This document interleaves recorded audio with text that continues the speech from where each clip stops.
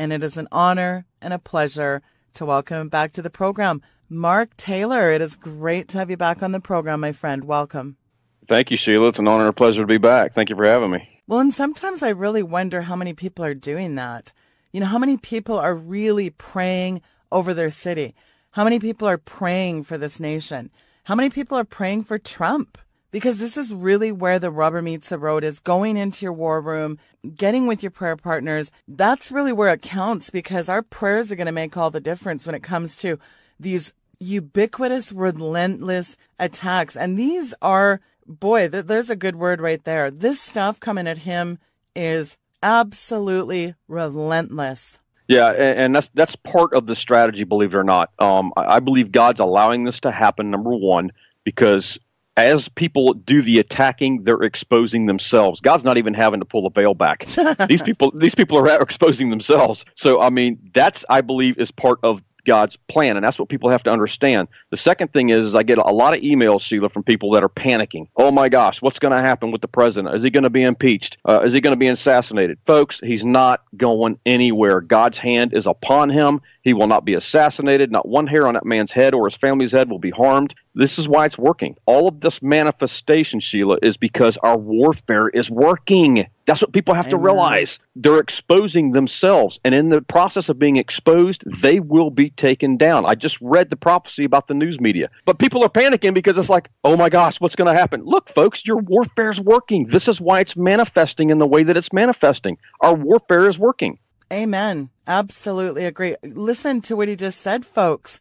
Our warfare is working, and we got to keep at it, because this is a really important time. We can't give up now, and it looks like things are just crazy train. That's when we have to ramp up our warfare. That's when we have to ramp up the prayer. That's when we have to get with the fasting program here, because I'll tell you what, nothing moves the hand of God like prayer and fasting. What does James 5:16 say? The effectual fervent prayer of a righteous man, what does it do? It availeth much. Go study that out. Your prayers are powerful. Well, easy for you to say. I don't have any prayer partners in my area. There's lots of ways that people can get involved. I have a Wednesday night prayer group. Mary's got a group. Hey, even if you don't have a church in your community, you don't have one prayer partner, you can join us in prayer, can't they, Mark? Absolutely. Look, we have the national prayer call going on still right now.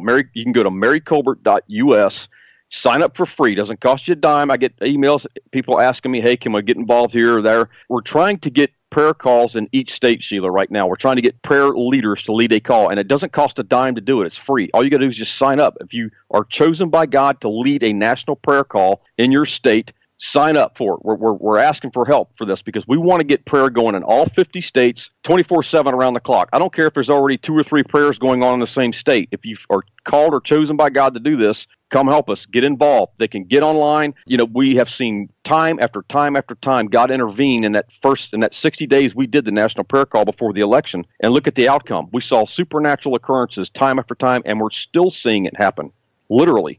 Yeah, and this is so important because, like you said, prayer in every state, that is so powerful, because I'll tell you what, the mainstream church, and not all, but almost all of them in the mainstream, these mega churches, you know, it's bad enough that salvation's optional nowadays, but prayer, are you kidding me? And, you know, a lot of people send me emails and they hammer me on, oh, you know, I don't think it's right. You're talking about the 501c3, but Mark, you and I have talked about this before. I don't really think Christians quite understand the issue with the 501c3 and how devilish it is, do they? No, they don't. And basically what the 501c3 did is they entered into a covenant with Baal. It's the Baal system. And, you know, we're called to rule and reign on this earth. And the problem is that it was a bribe that was given to the church back in 1954. And, you know, the Bible talks about he who takes a bribe, it blinds the eyes of the righteous and defiles their words. So that's why I can't even step foot into a 501c3 church. Yeah. People, you know what I mean? I can't do it. But they were blinded. This is why we have no discernment. This is why we have no power and authority. And people don't understand the ramifications of this. Now, we're called to rule and reign on this earth. The problem is that the church is why they're not flowing in power and authority is because they're being governed over. How can you govern when you're being governed over by the federal government through the 501c3, number one, and number two, you're being governed over at the state level because you're incorporated. You can't do it. So when people say Jesus Christ is the head of my ministry, but you're a 501c3 or you're incorporated, no, he's not. You just cut the head off of the Lord. You're no longer a part of the body, so to speak, because the state is now in charge of you. The pastor works for the state. So if you're at the 501c3, the federal government or Baal is now the head of your ministry. So it just, people don't understand the ramifications. I encourage people, again, the Bible says, search a matter out. My people perish for lack of knowledge. And that's what's going on with the church right now. I had a lady, speaking of that, she emailed me today, blasting me, saying I was lumping in the Catholic Church with the Satanic Church on one of the pages. So she thought I was picking on the Catholics. It was just people hear and read what they want to hear and read. And it's like, look, you don't understand. I don't care if they're Baptist, Assemblies of God, Episcopalian. I don't care who they are. If they're a 501c3, you are in covenant with Baal. This video belongs to lordsprophecy.com. Please visit our website for more update. lordsprophecy.com. Spelling LORDS, prophecy.com. Thanks for your support. Absolutely. And you talk about this in your book. You go into more detail about the 501c3. But I think the important thing for people to take away from this is when you get into a 501c3, you get into bed with Hell's Kitchen, let me tell you, because it's the Church of Satan, Planned Parenthood, gay and lesbian advocates. I could go on and on. It is a who's who of the pit of hell, Mark. Yes, and the Bible says, do not be unequally yoked. And the problem is when you're a 501c3, you are now yoked with those organizations. So when pro-life ministries are trying to take on legally in the court system and do the correct thing, they don't understand. You're yoked with pro-choice and Planned Parenthood. So what you're trying to do in the spiritual realm legally has just been taken from you because, the Lord says you can't cast out Satan with Satan. Well, how can you take on an entity like Baal when you're a part of it? You're in covenant with him. Baal is a very violent entity. It feeds off the blood of the innocent, which is the abortion issue, which is a whole other issue. But the point being is this is why we're not making any headway in the legal system, because all of our pro-life ministries, most of them are 501c3s. And I get that there's a lot of great organizations that go under 501c3, but the problem is you get under this, you take the rules, you take the legislation, they just put the boots to you, and they're going to tell you what you can and can't do. And that is the frightening part of it. Yeah, and I have a friend of mine who's a CPA out in another state. He's a very good Christian man. He's explained, I'm not a CPA. I can't explain all of this, but there are ways to set up your church. There are ways to set up your organization to get out from underneath the government's thumb. And, he said one of those, and it's going to depend on state to state because every state's got different laws set forth. But one of those is you could put it under a trust, unincorporate, because the bottom line is this, is that if you get a state that has rogue leadership, like California, let's say that Trump does completely away with the 501c3, which the 501c3 is still kind of there. It's a good start, what he did, and we're working on it. God may do this through a process. But just say you get a rogue state like California leadership out there, and he does away with the 501c3, but yet they're incorporated. They're still answering to the state. So now what happens is you get this guy, Jerry Brown, comes in and he says, hey, if you're an incorporated church, you're going to preach homosexuality and transgender from the pulpit, or we're going to shut you down. Yeah. Legally, they can do that. That's the problem. That's why the Lord turned the tables over in the temple, because they were turning it into a business. The house of prayer is what we're talking about here, was never meant to be a corporation, a business, and they're running churches as a business. I agree. You nailed it. In fact, they're not even glorified social clubs. Churches are a business. That's absolutely correct. And not that long ago, I was reading Acts, and I don't know if this was kind of a vision or just something God dropped in my spirit, but I kept seeing this conveyor belt. And instead of money going into the churches, the conveyor belt was going the other way. And I kept feeling that God was saying, what are the churches doing with my resources? And as soon as that happened, I continued reading. God took me to bingo right to that scripture about Ananias and Sapphira. And I thought, it wouldn't surprise me if some people started dropping dead, just like in that situation where they were robbing God. These mega churches, what are they doing with all God's resources? They're not feeding the homeless and helping the orphans and the poor and needy and the the widows, they're building bigger barns. And you know what, Mark?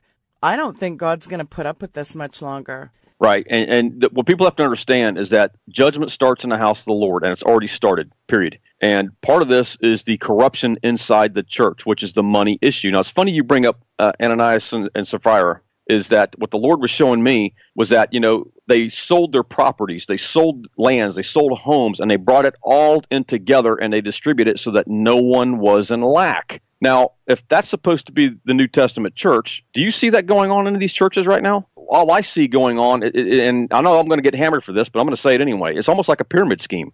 All you see is the pastor and the upper echelon getting all the money while the congregation is out there believing for, a miracle. Basically, they're sowing into a miracle, like this prosperity message that we've been talking about. But they're out there, they're busted, they're broke, they're sick, they're tired, but yet upper echelon is living like a rock star. So you don't see that. So if you had some of these mega churches that are bringing in tens of millions of dollars every year in a 30,000 congregation, if you took that money, everybody would have enough money. Nobody would be broke. Nobody would be in debt. But you don't see that going on. I don't know how much longer some of these people are going to even be around because, we've lost, 3 people already this year out of ministry. Yeah. And so, I mean, you're seeing things being exposed right now, the corruption. I said a long time ago when all this started a year and a half ago that the electoral process was going to parallel with what's going on in the church right now, that God was going to expose, and you're seeing that taking place right now. You're going to see some people even removed from the face of the earth. We've already seen that already this year. So, I mean,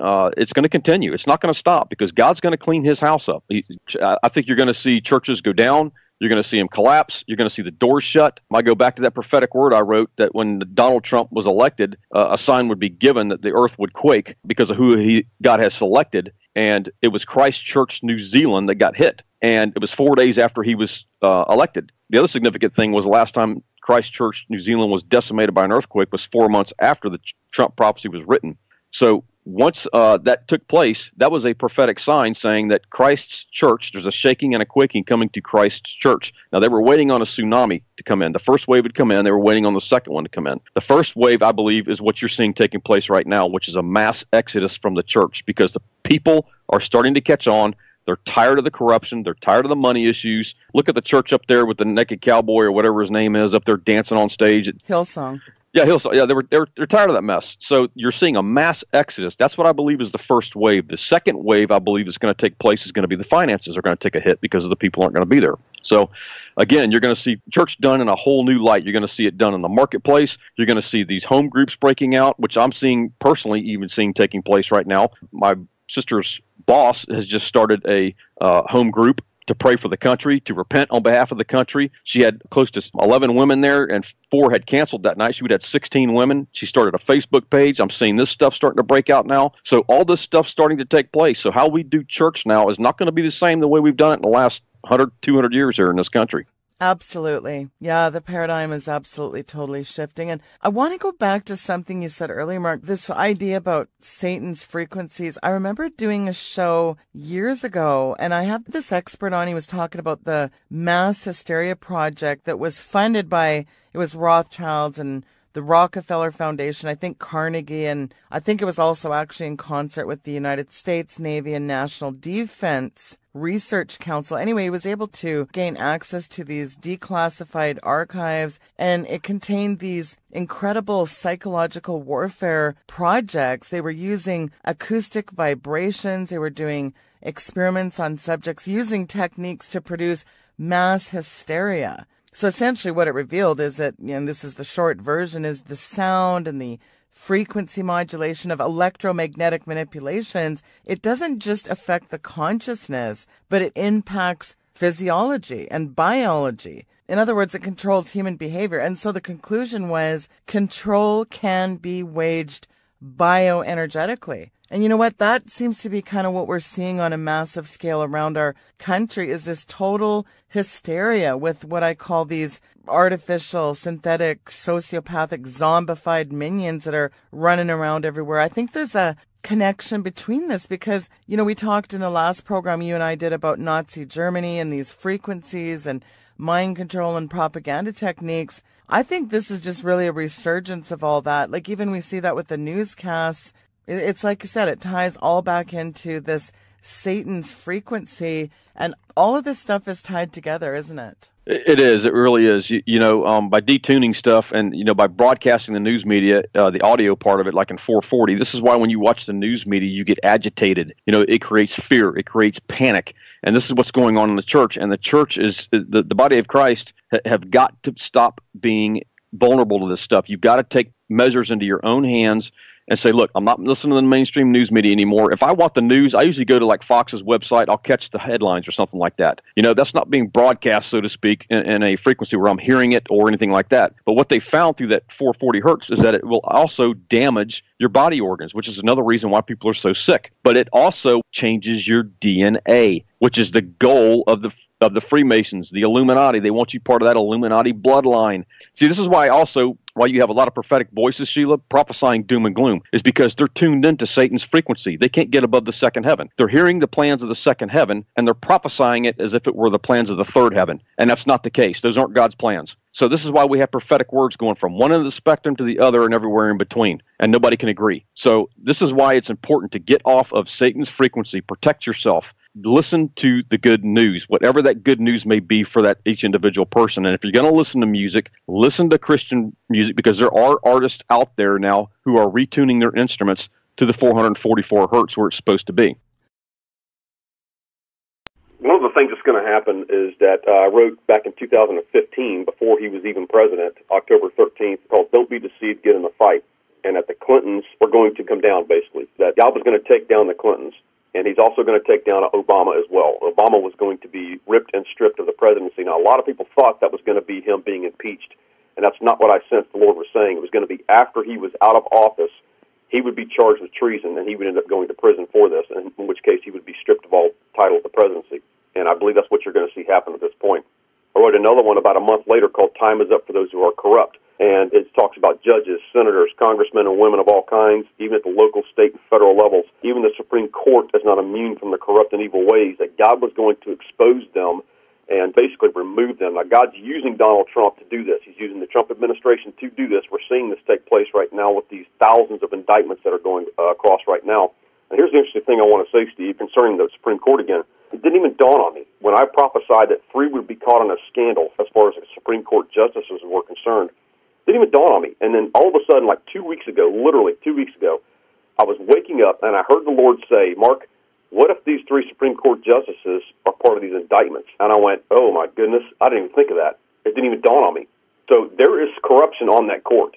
So God's going to expose that corruption, and sooner or later, these guys are going to be dealt with. So you're seeing the corrupt right now. Divine justice is being poured out upon the earth. It's not coming, it's here. It's not America that's under judgment. It's the systems that are under judgment. It's the leadership. It's the church. Judgment starts in the house of the Lord, the Bible says.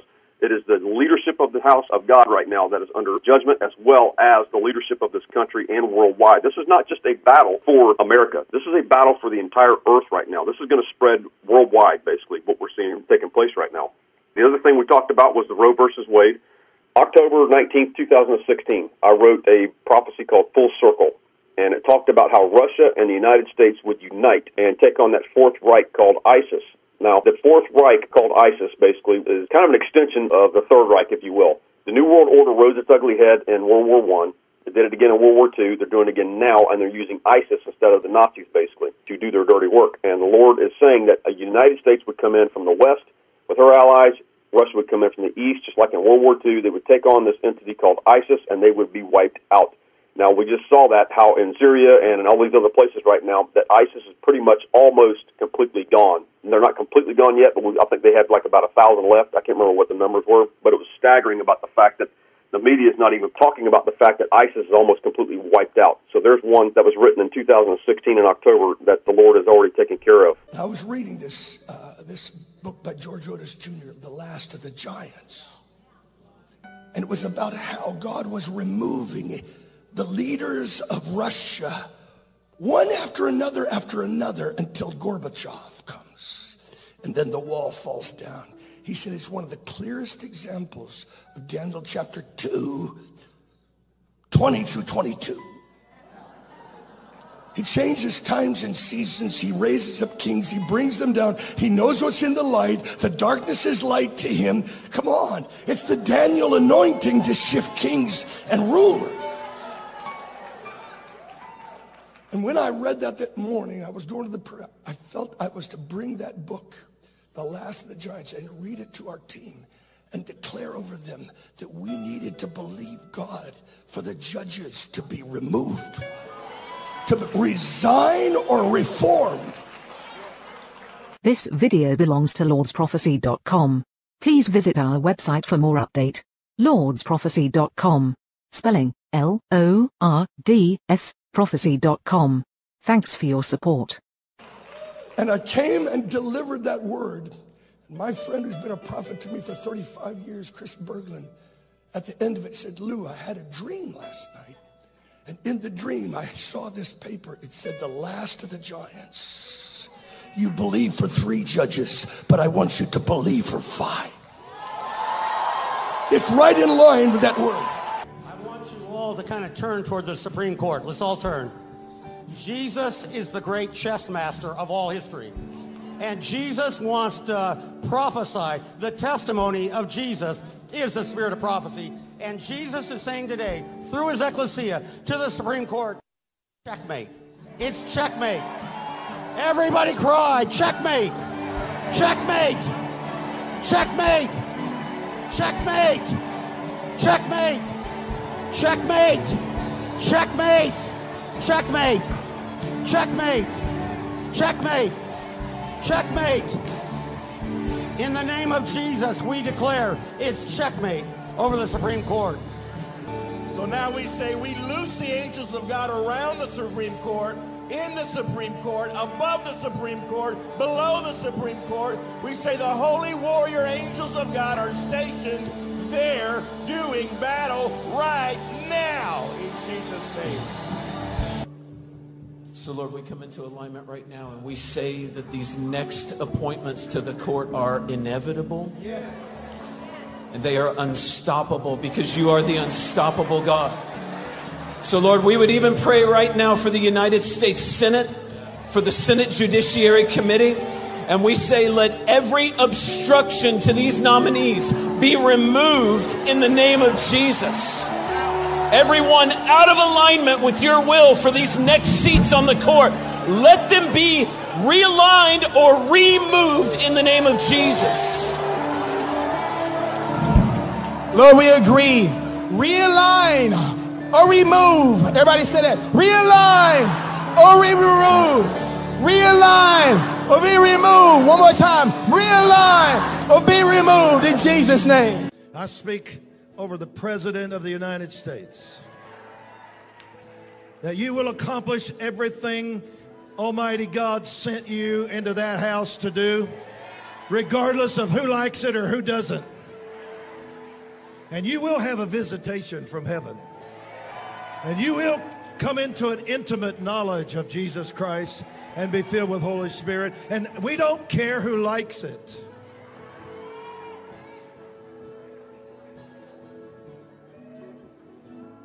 And every system that is opposed to that will be pushed out of the way, dismantled, fail, be exposed.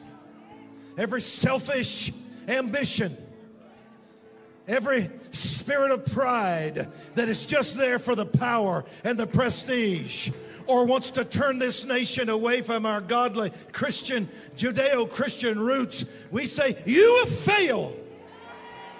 You will fail. And the cause of Christ will succeed. And every giant that has been raised up to stand against him in this nation, you will fall. The ecclesia will take you out. The outpouring of Holy Spirit will take you out. Angels will take you out. You are no match for any of the above. You are no match for Father, Son, Holy Ghost, or his family, or his angel armies. You are no match for his word. You are no match for his prophetic decrees that flow. You are no match for any of it. So we push you back and we say, your finest hour has come and gone. And the church now rises to the place that he has called us to walk in, the Melchizedek anointing. King, priest, order of Melchizedek, whom Jesus is the head, Mr. Melchizedek, and has an order of priesthood of kings and priests under him.